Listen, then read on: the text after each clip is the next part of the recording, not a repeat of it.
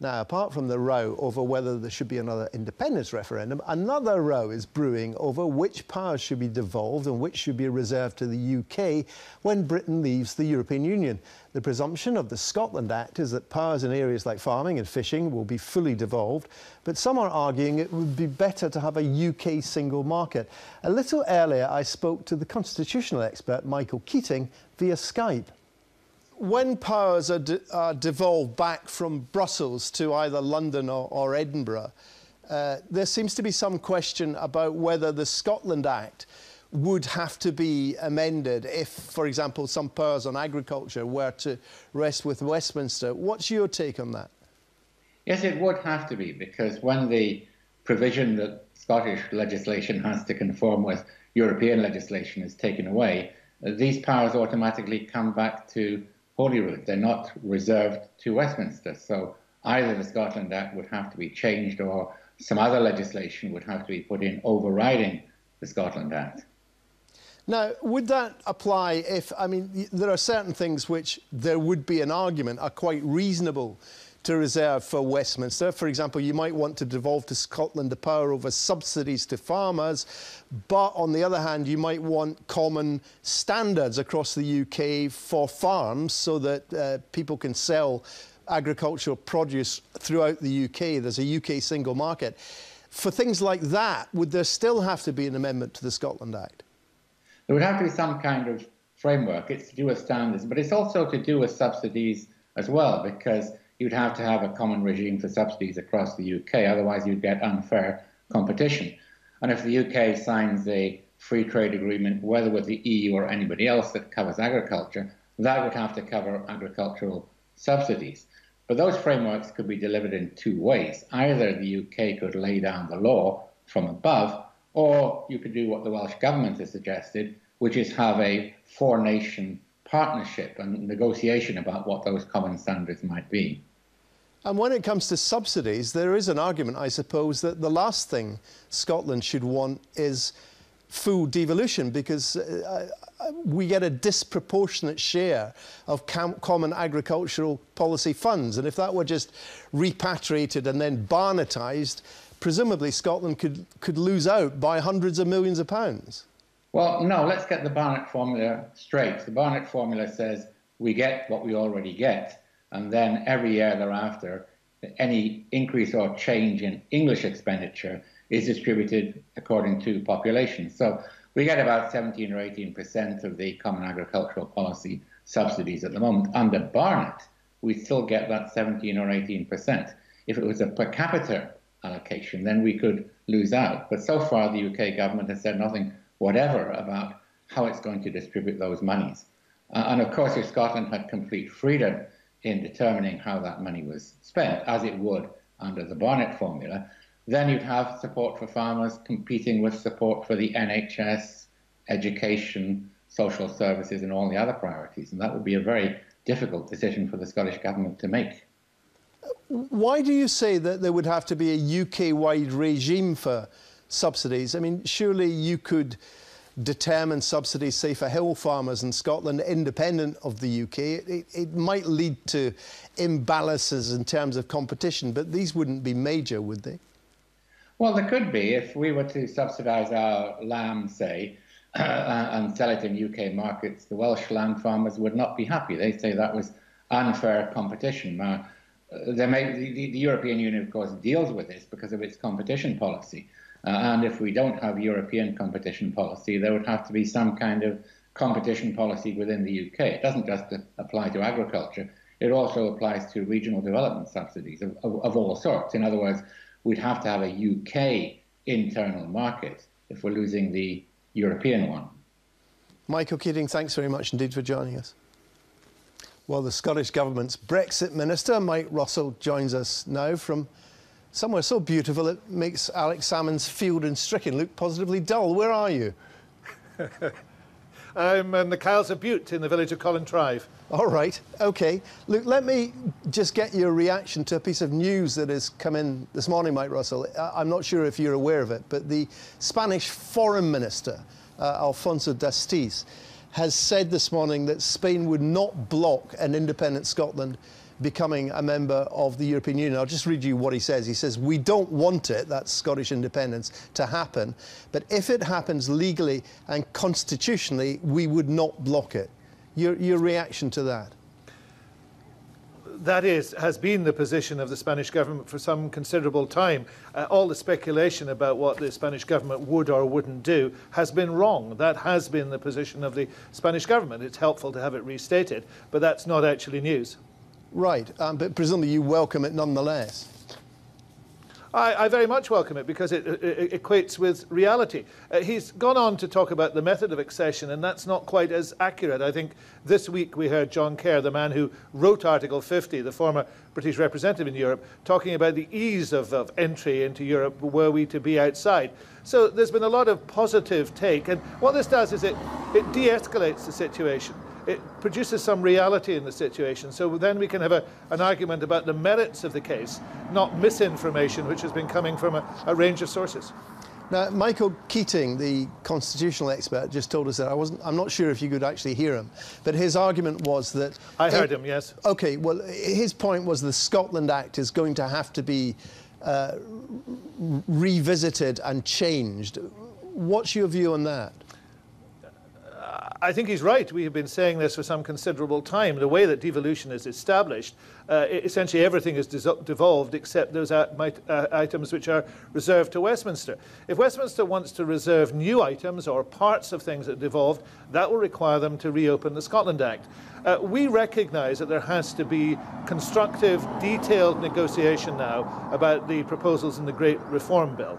What that shouldn't be about power grabbing. It should be about how we manage to work together in order to install a new regime. Now, that is separate from the issue of a referendum. There is work to be done because nobody wants to get to the end of 2 years and discover that there is a complete hiatus. So we need those detailed negotiations. And the problem we've seen with the Great Repeal Bill white paper this week is it doesn't have enough detail.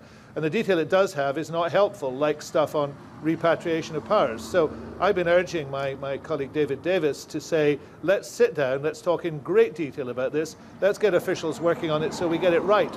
But Westminster should have known for a long time that if they wanted to re-reserve matters, they'd have to go back to the original legislation. But in principle, you would not be against amending the Scotland Bill should those discussions take place and have some successful conclusion? Well, in principle, I'd be very much against amending the Scotland Bill because that would weaken devolution. And we've said for some time we think that is probably the Tory agenda. What we need is a detailed discussion of how the Great Repeal Bill can work so that Scotland gets back, as Wales gets back, all the powers pertaining to devolved areas. That's what's important. And Michael Keating mentioned the Welsh Government. We want to go along with them. Yes, but let's just take the case of agriculture. There is an argument, isn't there, that on things like farming standards, we need a UK framework so that there's a UK single market so that Scottish farmers can freely sell into it. Now, that would have to be run from the UK, at the UK level, and I can't quite see why you would be against that, but that itself might need an amendment to the Scotland Act. Not necessarily. Not necessarily. There are two things in there. The first is those standards will continue if the Great Repeal Bill will operate as it's intended to. Those standards will continue. The day after the UK is outside, those standards will be the same. So they don't need urgent changes. The second one is how do we negotiate a common standard and framework? We agree very strongly with the Welsh, with elements in Northern Ireland, that what you do is you repatriate those powers and we all sit down together and say, how can we make these work together? That replicates what happens in Europe, because it's co-decision making in Europe. You have the Council of Ministers and decisions are made jointly. What the UK government seems to be talking about is them making the decisions. Yes, but and that would not bring back the powers. That would take the powers away. What also happens in Europe is once you have this co-determination, there is a single market framework laid down and everyone in Europe has to play by the rules. The argument is, and you heard Michael Keating there saying that for farming, for example, there needs to be a UK framework, which everyone agrees on, but obviously that would have to be managed at a UK level. Well, it would have to be managed by the four nations of the UK working together. it should not be imposed by the UK government and everybody just does as they're told, because there are huge variations. If you look behind me... No, I accept that point. But the point I'm making is there would have to be a single framework. Every person... The framework would have to be negotiated. Every single person who farms the hills behind me gets less favoured area payment. Virtually nobody in England gets that payment. There are different types of payment that are required for different products and different types of farming. That's a localised decision making, but we can come together to agree frameworks. But if they are imposed, then we'll not get the type of framework that we need here, they need in Wales. Okay. That's how it works presently in Europe. Local decision making working together. What the UK government is looking at is imposition, and that's unacceptable. Well, except they haven't made clear to you, have they? You say that, but they haven't said that to you. Well, if you read, I think it's section 4.4 of the Great Repeal Bill, you will see the intention is towards something called Common UK Frameworks. What we need to do is to discover how those work. If we are talking about repatriating powers, then we can do a great deal of work. But Common UK Frameworks and the kind of areas we're talking about make perfect sense, don't they? I mean, you've accepted that. You just want them negotiated properly. Well, I do think that's rather important, that the decision-making process is the right one to get the right things happening here. We have been talking about this for months, so have the Welsh. And as the Welsh First Minister indicated today, we've been getting nowhere because the UK government isn't listening. This is a version of what's happening now with Gibraltar, with Scotland, with Northern Ireland, with Wales. The Prime Minister isn't listening and is trying to impose. That's not acceptable. Now, apart from the Scotland Act possible amendments, the other issue that's come up this week is whether at various stages SUO motions or legislative consent motions might have to be passed by the Scottish Government, Parliament rather, in order for Brexit to go ahead. Have you looked at that and what's your view? Well, the Secretary of State for Scotland said last week he thought he was certain there would be. David Davis said this week he didn't know.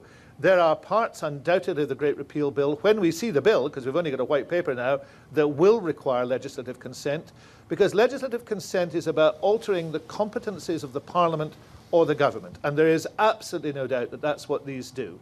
Now, that's a discussion we need to have, how those fit into place. There will then be a great deal of what they call secondary legislation. In fact, they're talking about thousands of pieces of secondary legislation.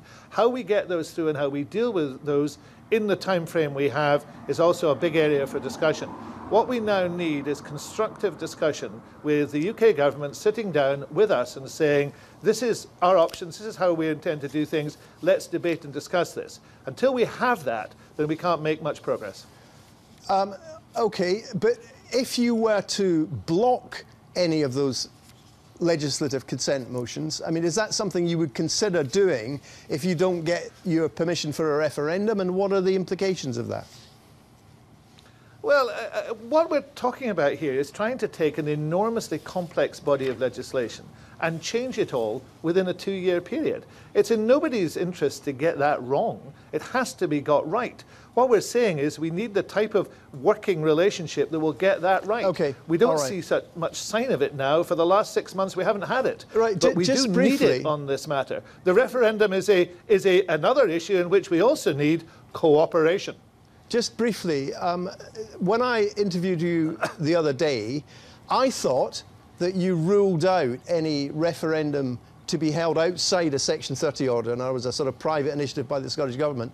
But 5 minutes after you said it, Willie Rennie, the leader of the Liberal Democrats, said you hadn't ruled it out. Had you ruled it out or not? If we keep going back round what Willie Rennie says, we'll be here all day and it'll not make much sense. It is absolutely clear that we're going to do this legally and by the book, and I absolutely rule out any other way of doing it.